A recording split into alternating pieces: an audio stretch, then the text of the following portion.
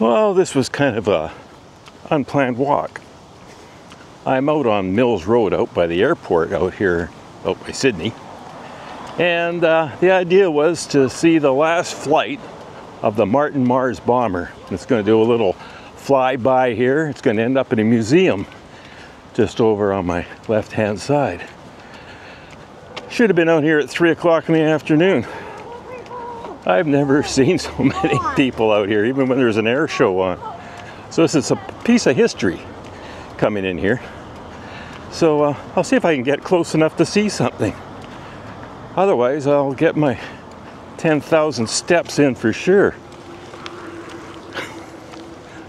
Well, gonna get run over. All right, let's see how things go.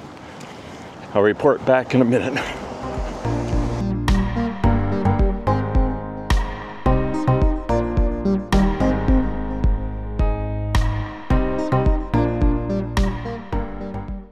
As you can see, there's a few people out here in each direction. But that's nothing. Wait till you see the lawn over here.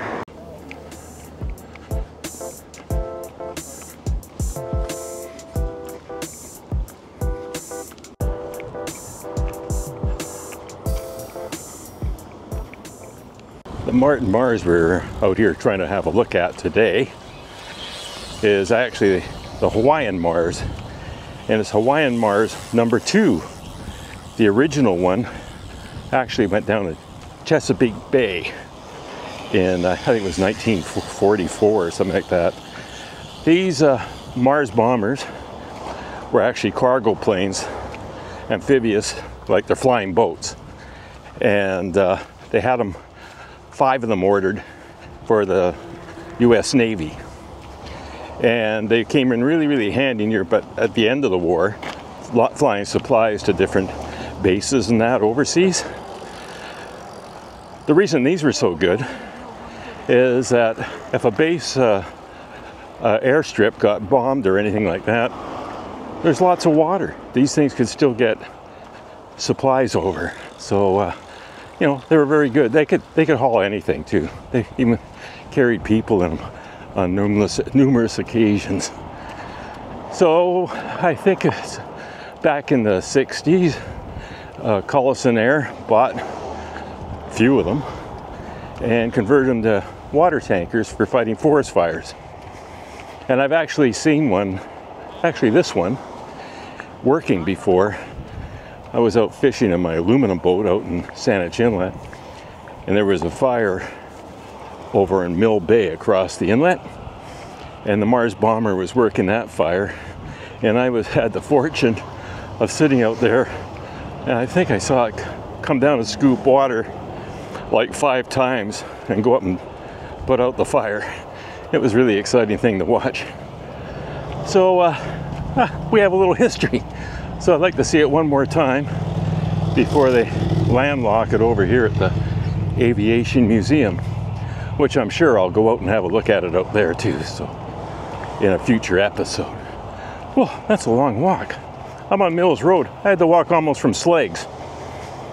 Yeah, there's that many people here. Just wait till you see all the people on the hill up here. Incredible.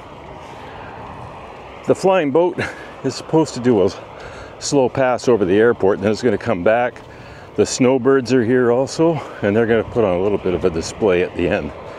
So we'll see if we can stay long enough for that, but I think it's going to be a late night. I don't know how long it's going to take to get out of here with all these people.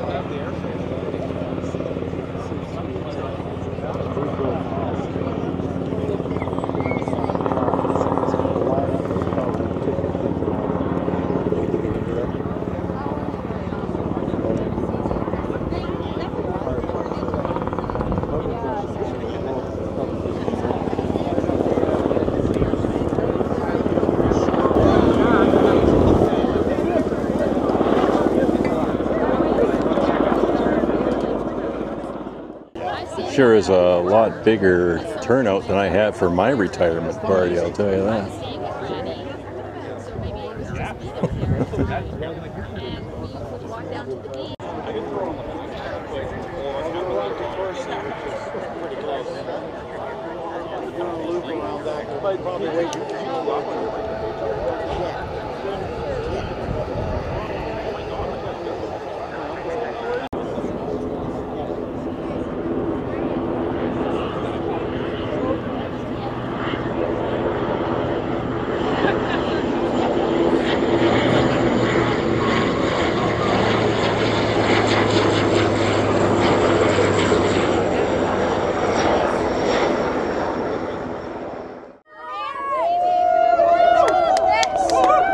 Coming in, escorted by the snowbirds.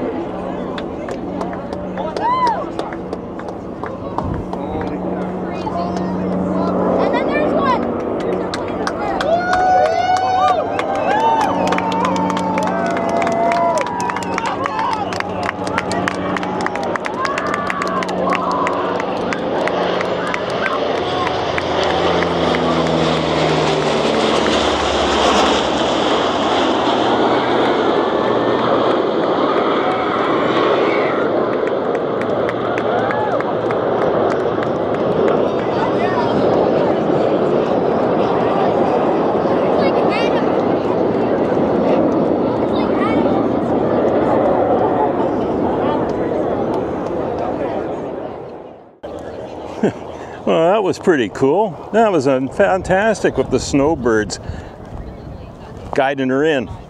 So it's just going down to Victoria now. It's going to do a little show down there, and it's coming back. It's going to do a land out in the Pat Bay there. And I don't think they're going to do anything with it tonight except maybe tie it up somewhere or anchor it out. Apparently it's not going to be on display up into the museum till about the 28th of the month, because they got to get Nicholson Brothers in to lift it up, put it on a trailer. They got to take down power lines, take out a couple fences, and someone said that you have to actually take a building down too. So I don't know about that, but that's what I heard. So I think I'm going to wander out of here. You know, I want to beat that. I don't want to get stuck in this traffic. Besides that, it's almost 6:30. It's almost bedtime. I'm going to wander out of here.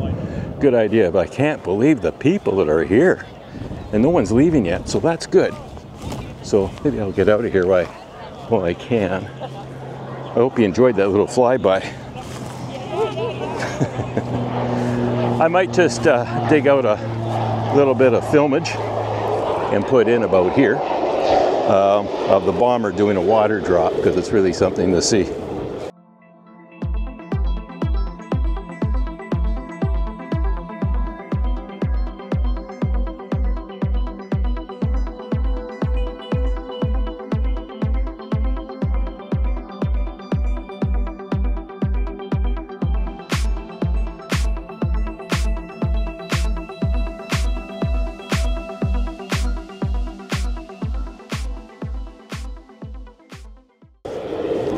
All right, let's see if I can get out of here. Man, this is crazy. There's people everywhere. I'll definitely get my 10,000 steps in today. What a beautiful evening though.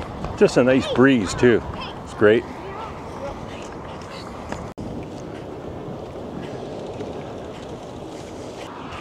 Yeah, I'm wandering down Mills Road. Got another kilometer or two to go. Huh, apparently my brother's out here somewhere. There's his Yukon. Gee, I sold that to him when I worked at Wheaton's. Well, wasn't that a cool flyby? I'll tell you. It's kind of sad too, you know, thinking that was its last flight. So if you want to see it again, you're going to have to come out to the Aviation Museum.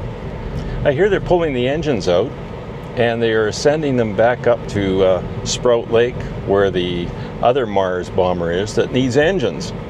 And they're going to put them in that one, and fly them someplace out in the States. I can't remember where it was. I looked it up, but I can't remember where it's going.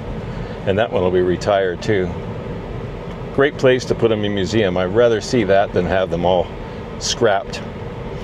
All right, well, I hope you enjoyed that. I sure did. And, you know, when something like that's going on, it's really worth checking it out. And if you don't do it, I will. Stay safe, and we'll walk and talk again real soon. Bye for now. Almost home.